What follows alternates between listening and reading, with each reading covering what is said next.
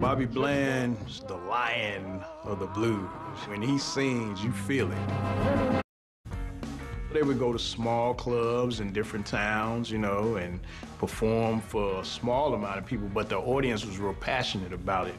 And within that network, they were able to really kind of get themselves out there and build a following that would help them as they got bigger. Love Light spent 15 weeks on the R&B charts, topping out at #2.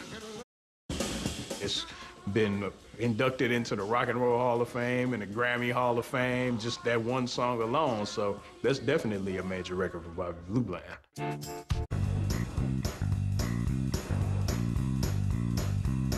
C.L. Franklin was the biggest preacher in the country from a black church perspective, and that's probably where he got that growl from. His California album spawned 2 top 20 R&B singles in 1973 and crossed over onto the pop charts for 4 months.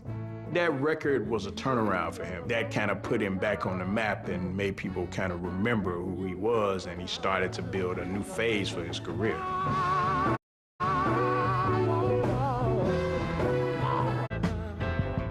Ain't No Love in the Heart of the City was actually a love song, but also at that time there was so much going on in the 70s that people were able to just take that lyric and apply it to other areas of life.